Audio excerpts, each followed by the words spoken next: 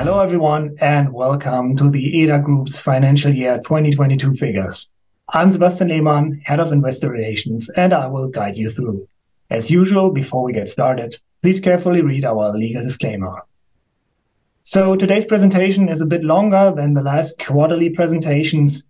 So we're going to start with an overview on the current market environment, then coming to our key figures, and finally the outlook for the current year.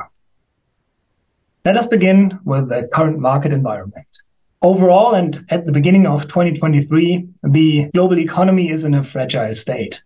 On the one side, we see the easing of the corona pandemic, the reopening of the Chinese market, and the easing in global supply chains. On the other hand, Russia's ongoing war on the Ukraine, the increasing geopolitical tensions in several regions of the world, the continued high inflation, and the rising interests are weighing on the development of the global economy. Overall, the IMF is forecasting a growth of just 2.9% for the global economy this year, after a growth of 3.4% last year. And there are several other and additional risks and uncertainties, namely the increasing wages, the possible energy shortages and the supply chains, the rising prices for energy, and of course, shortage of skilled professionals. So this all can weigh on consumer sentiment. Ladies and gentlemen, this all is building or setting the stage for the global economic development in 2023. Now, in the midst of this development, there is a fundamental change of the mobility industry, and this change is even accelerating. And as this has a tremendous impact on the business of engineering services providers like EDAG, I would like to explain to you in a bit more detail what this transition really means and looks like. So please follow me to the next slide. And this is a bit more complicated, so I will have to explain in more detail here. First of all, we have to clear up with a common misunderstanding. Many people think that the fundamental transformation in the mobile industry is currently based on the shift from internal combustion engines to electric mobility. But that is just one part of the transformation. There are two other facts that I would like to explain to you here. First of all, we have to talk about electric architectures. What does this mean? Well, please look at the left side of the chart where we have the schematic illustration of today's infrastructure of a car and tomorrow's architecture. Today and traditionally, OEMs are developing a car and then they are integrating a large number of ECUs from a multitude of suppliers in their cars. So these ECUs have different functions, for example, for air conditioning, for braking system, for your infotainment system, etc. Now, the problem here is that these ECUs are usually supplied as a so-called system solution. This means the supplier is not only supplying a piece of hardware, but also its own embedded software on that ECU. And this software controls the respective function of the ECU. And now, if you look into the chart and see the different ECUs, this mixture of ECUs is or makes it extremely complex, if not impossible, to fulfill two major needs of the car of the future. The one major need is software updates over the air, and the other one is a holistic connectivity and cybersecurity. So to fulfill these two characteristics, the software-defined car requires a totally new electric architecture. We have put a schematic illustration right here on the chart. So the electric architecture of the future will be a centralized or split into zonal zones.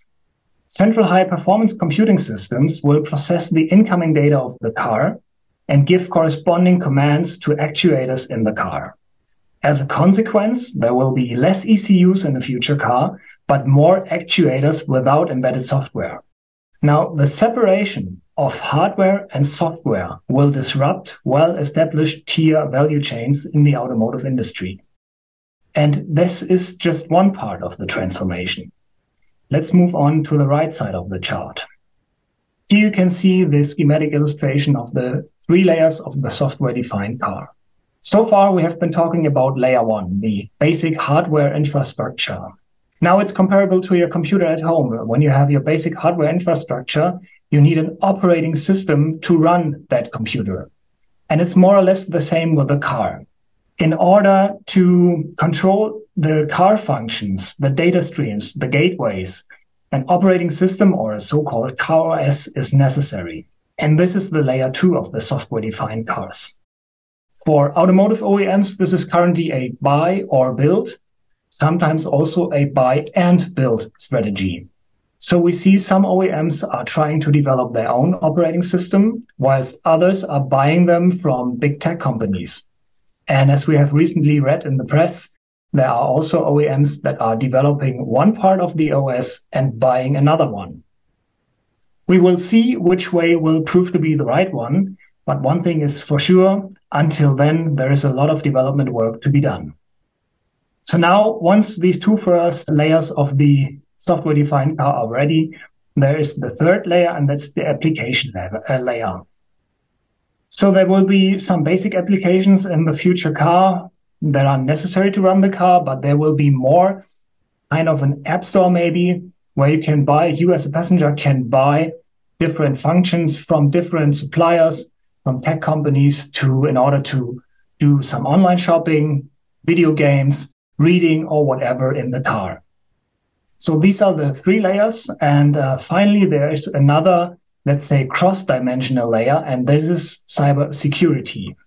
OEM will have to make sure that cybersecurity will be an integral part in the entire development process across all the three layers. This requires new development processes and cooperation between OEM, suppliers, and engineering services providers across the entire value chain.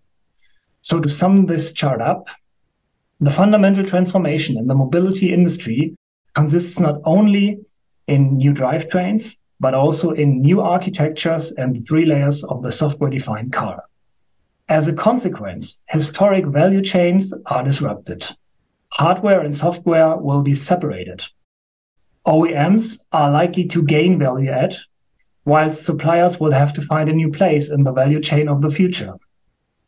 So, ladies and gentlemen, this is the playing field that drives the market for engineering services providers over the next years. OEMs will need technical support in many areas in order to define, integrate, and optimize new value chains for the mobility of the future. Now, we think engineering services providers will be an integral part of this transformation. Thanks to the enlargement of our service portfolio, especially in the software and digitalization area, and thanks to our independency, we are the perfect partner to support and accelerate the change.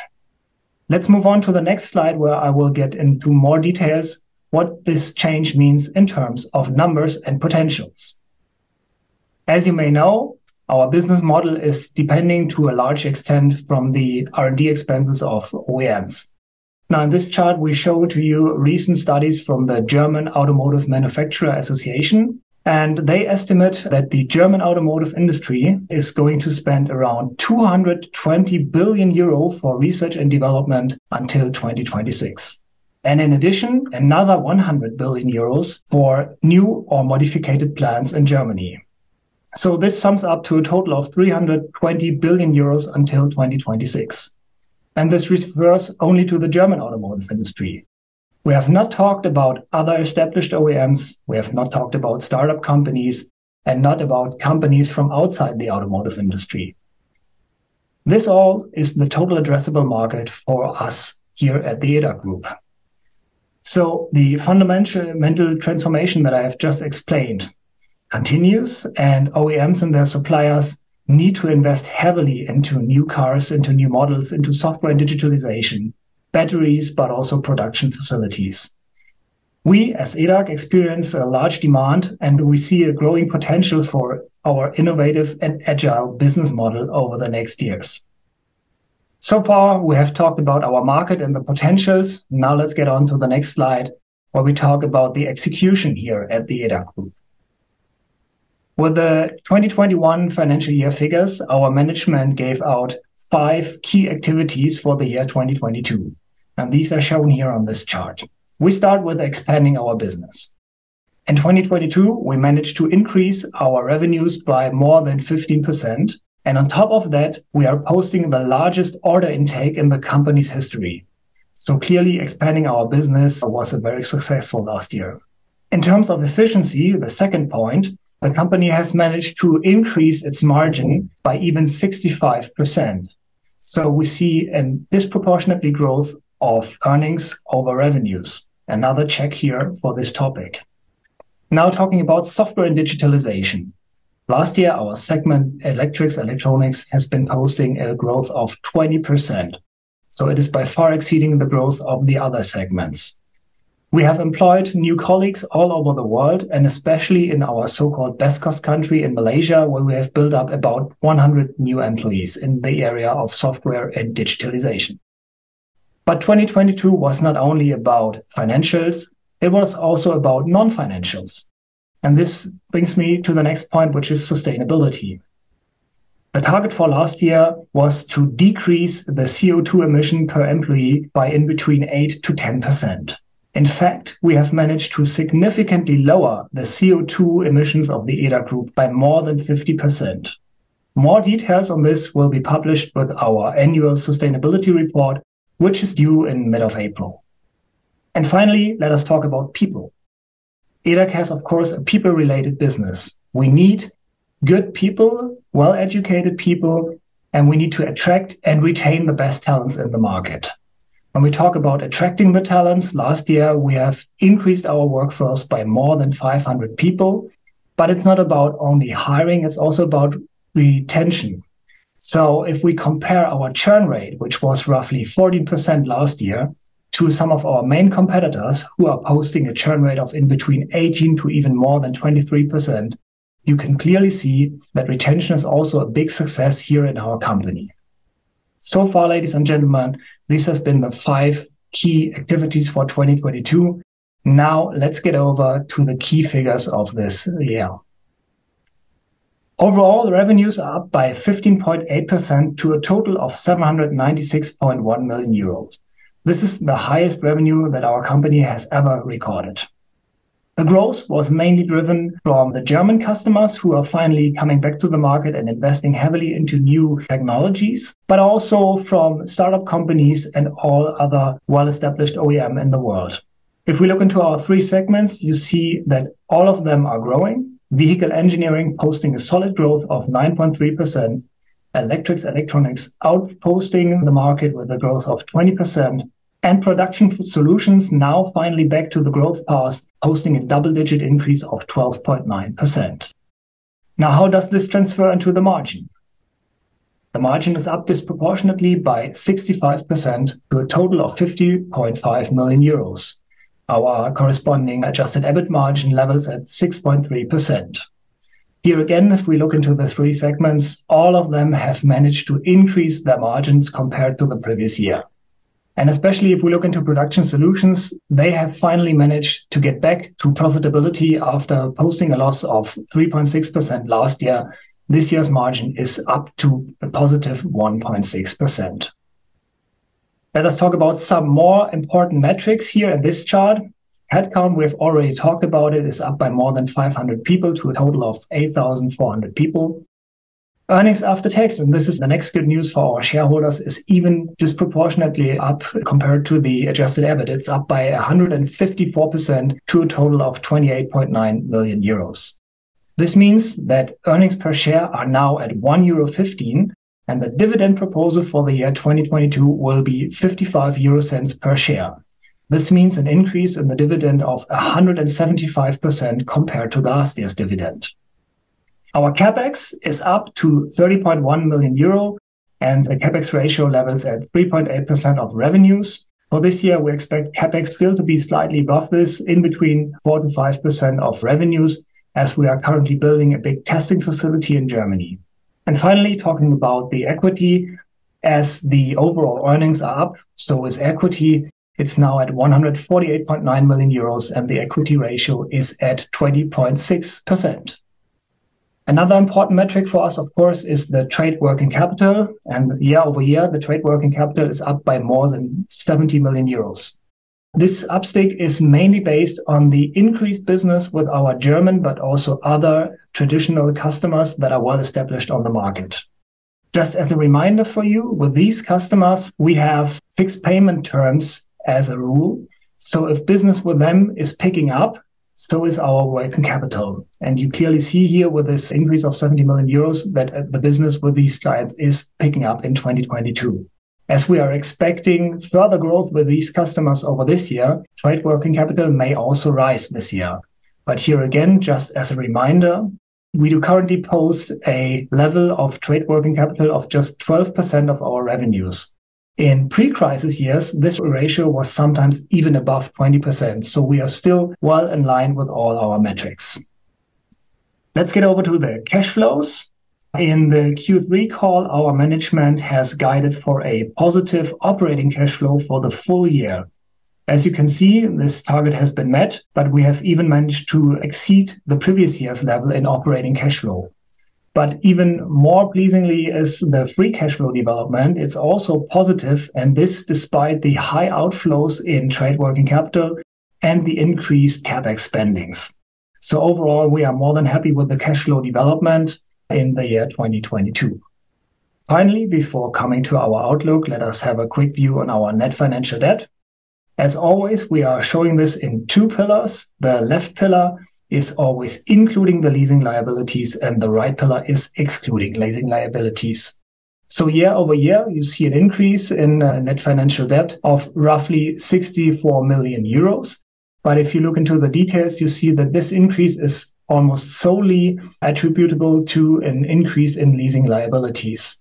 So if we look at the net financial debt without leasing liabilities, you see a total of just 15.5 million euros at the end of last year. And this corresponds to a net gearing of just 10.4%. As you can see in the chart, we had about 122 million euros of cash on hand at the end of last year. And in addition to that, we had more than 105 million euros in available credit lines. So the overall financial situation remains very solid, and we are well prepared to tackle all the challenges, but of course also the opportunities that may lay ahead of us. So talking about the future, let's finally come to our outlook. For the full year 2023, we do expect a further growth, but also a stable earnings development. However, these estimates are subject to considerable uncertainties, which arise in particular from the war in Ukraine, from possible further geopolitical disputes, energy price and wage cost development, and also the availability of sufficient qualified staff. Overall, we expect our revenue to grow by around 4 to 7%, and the adjusted Ebit margin is expected in a range of around 4 to 7%. Ladies and gentlemen, this has been a quick run through the 2022 financial year figures. If you have any questions left or if you will require a meeting, please do not hesitate to contact me at any time. I will be more than happy to support you in any way. Thanks everyone for watching this video. Have a good day and bye-bye.